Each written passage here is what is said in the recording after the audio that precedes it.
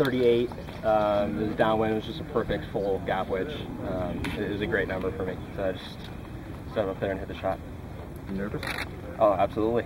I mean, that's why you practice, though, to be in those situations. So, you know, I just picked a good target and just made a good swing.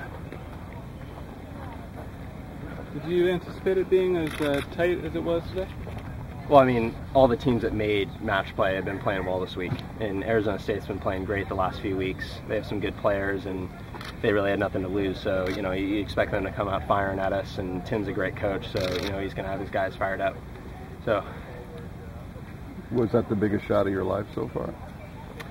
I would say no. I would say probably my 30-footer to go into a playoff at Pac-12's last year on the last hole. I would say that's probably my biggest shot, but that's right up there for sure. I mean, in the moment, one up, team needs it. That was definitely probably my second best shot. Yeah. Brandon, around hole 7, you hit this one shot, I think it was a par 4, and you cleared it over the trees. Yep. And so just talk about your range and I guess how that's helped you through the tournament. And in that shot in particular, I mean, you just decided to avoid the fairway there? Yeah, I mean, on that hole, it's a big advantage for me because I can take it over the trees and get close to the green.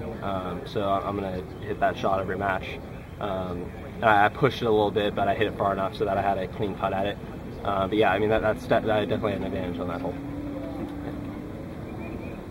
Very good. Okay, great. Thanks guys.